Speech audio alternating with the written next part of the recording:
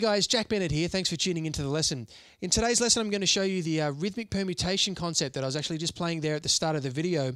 Basically, rhythmic permutations and using them within your drum kit playing are a fantastic way of almost exponentially expanding your vocab around the instrument. And so what we do is we take a rhythmic sequence, a combination of hands and feet, and in this instance, I was just playing a 16th note figure going right, left, right, foot with the bass drum, and I was playing it clockwise around the kit. And the first way that I played it within 16th notes was just a fairly standard way of just going.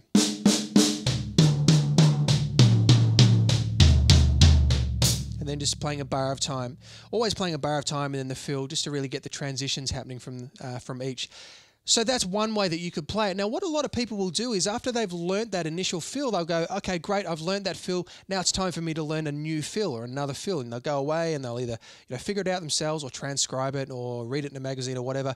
But really what you should do is, if you've bothered to learn that sticking pattern and you've got that under your hands and feet and you can finally play it, is try and get the most mileage that you can out of it before bothering to learn something new, because you've already invested the time. You may as well get the most mileage out of it. So what we do with the rhythmic permutation is we take the subdivision that we're in, and in this instance we're using 16th notes, so it was 1 E and R, 2 E and R, 3 E and R, 4 E and R1.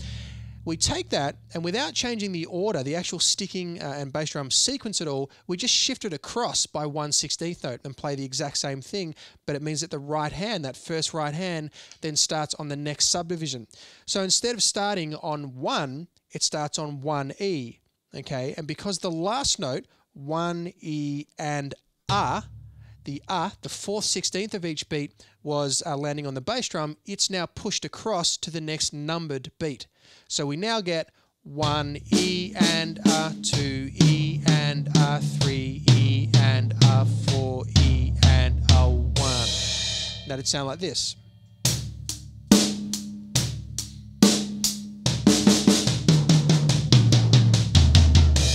Instead of the first one, which was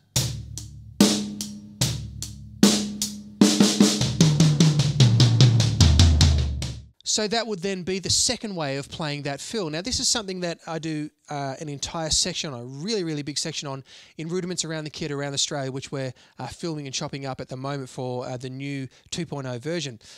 This is just using one pattern, and we do it with heaps and heaps. Okay, so let's continue this on now. We're going to get 4 variations. So now let's shift that right, left, right foot across to the next subdivision. So we've done 1, 1 E, 1 E and. We're going to play the first right hand on 1 and. So we go like this. 2, 3, 4, 1.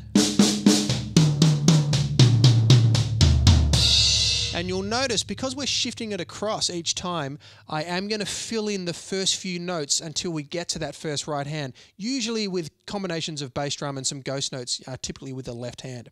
So again, that'd be more like this.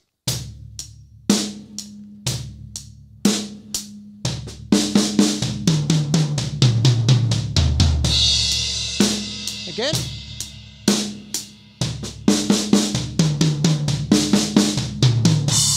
Okay, and you don't just have to go clockwise. I'm just doing that to keep it nice and structured at the start, so you can sort of take it in as it sounds like a phrase, but you can put it anywhere you like. Let's continue on. We'll go for the last variation now, 1 E and R, the 4th 16th note of beat 1, the R 16th. We're going to start that with the right hand. And I'll probably put a bass drum and 2 soft lefts on the front of it.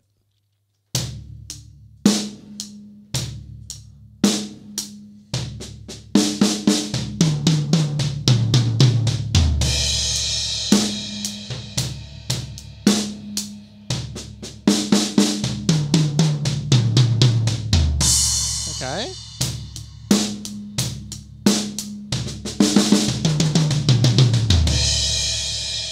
So once again, I'll just go through them all. With the easy beats, we'll have the 3 cameras and we'll have the notation reading underneath. Okay, check it out. That is using permutation concept within a really basic right, left, right, rock, funk 16th note fill. Heaps of them on Rudiments Around the Kit around Australia. Enjoy.